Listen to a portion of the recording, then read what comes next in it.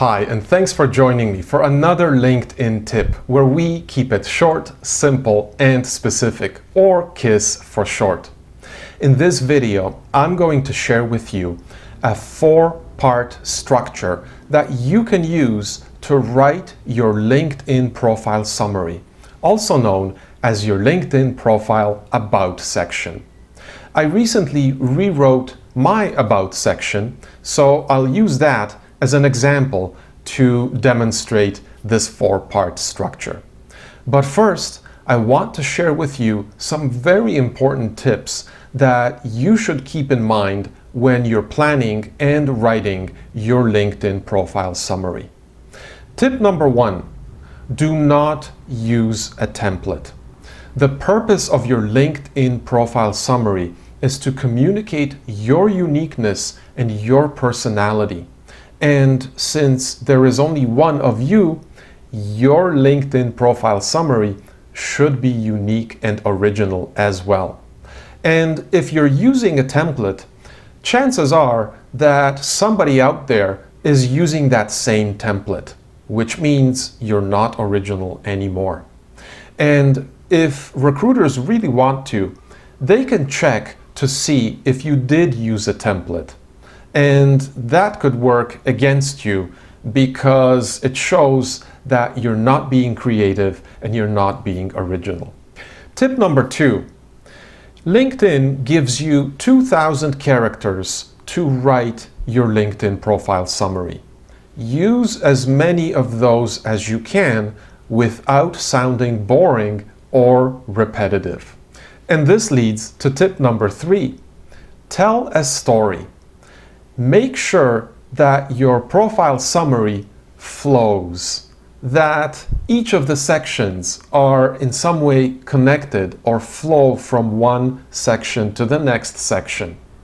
You don't want to have a profile summary with unrelated paragraphs because that makes it not interesting to read. The 4th tip is keyword optimize your profile.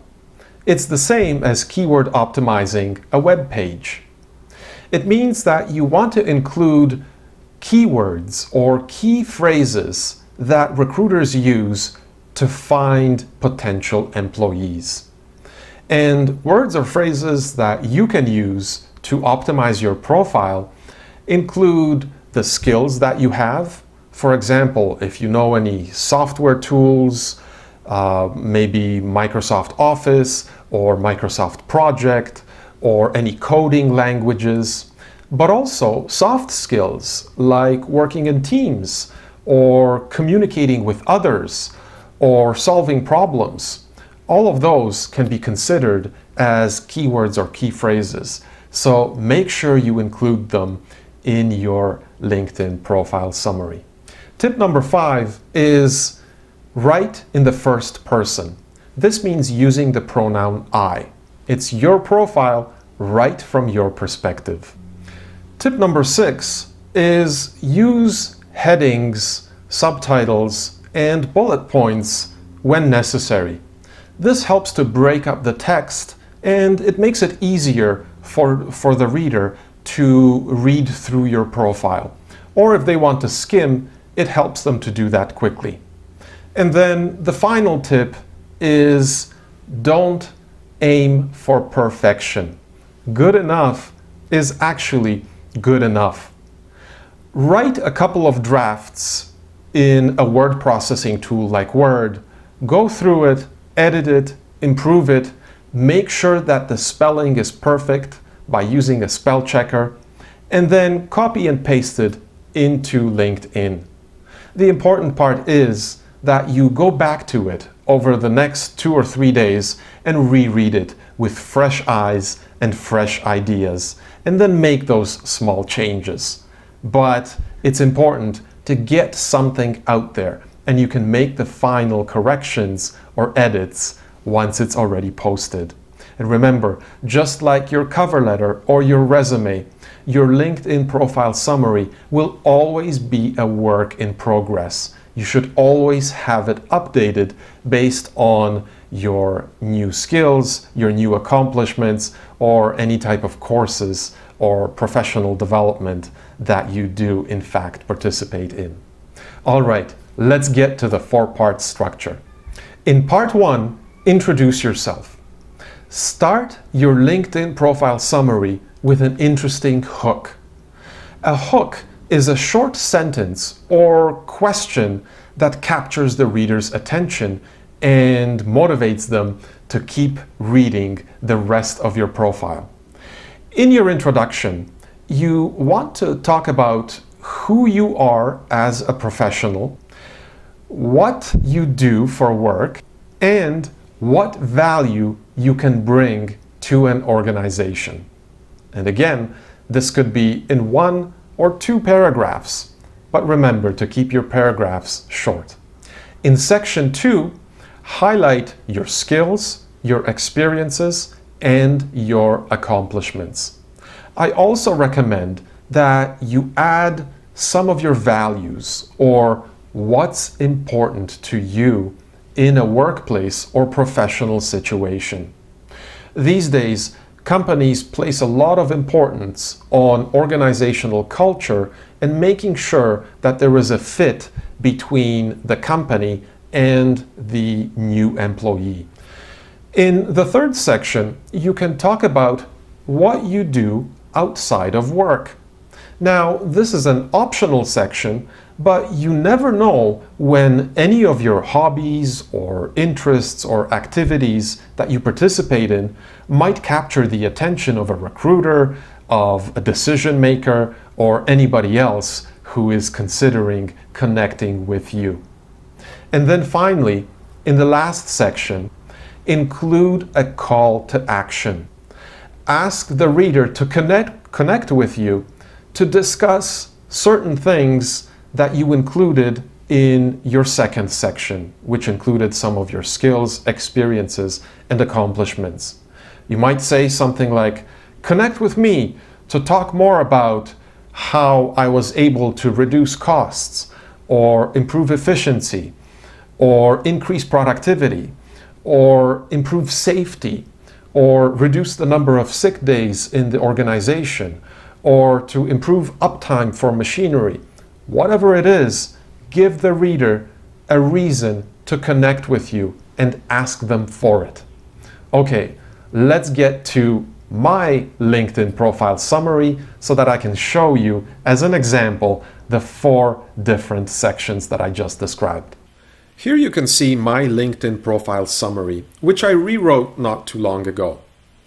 In the red bold text are the titles of the 4 sections that I just described.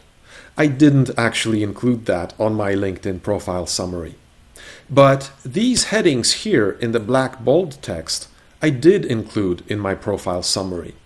And I made sure to include informal headings so that they are more interesting and easier to read, kind of like chapter titles in a novel.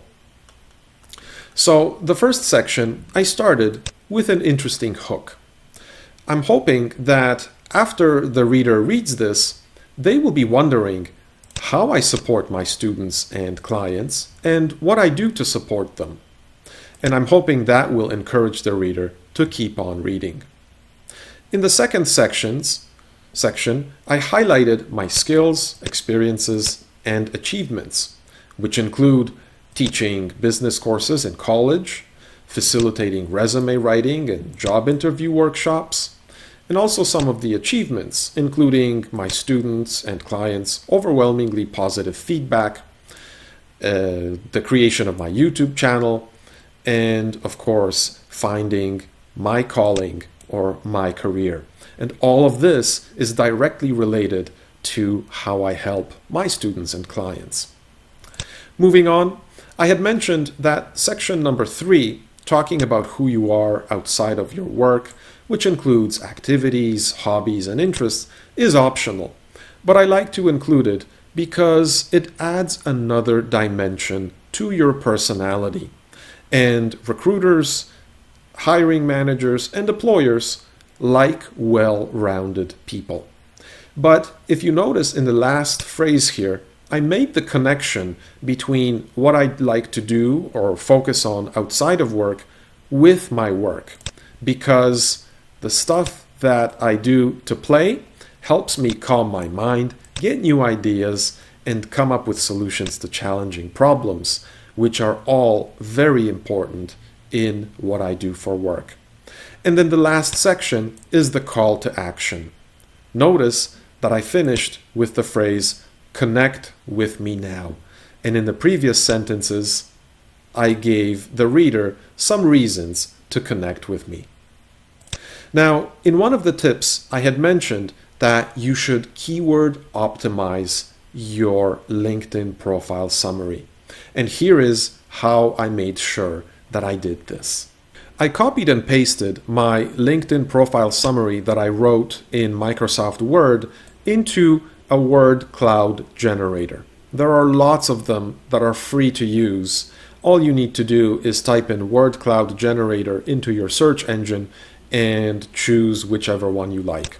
I chose this one because it was one of the top ones that appeared in my search engine. So after that, we would choose the number of words we would like to appear in our word cloud. I'm going to reduce it to 15 and then press visualize. And down here, I can see the top 15 keywords that this word cloud generator selected from my profile. And I'm happy with these because they are exactly related to the type of work I do. And you can also connect some of these words to have key phrases, such as job search or career development. And that is exactly what I want. Now, if you want to see how many times these words appear in your LinkedIn profile summary, you just have to generate a word list. And notice that the word job appears 10 times, career 7, search 4, and so on. So I can see that my LinkedIn profile summary is keyword optimized, and I am happy with that. I hope this tip was useful for you, and as always, if you have any comments or questions about what you have seen here or anything else, let me know in the comments section below this video.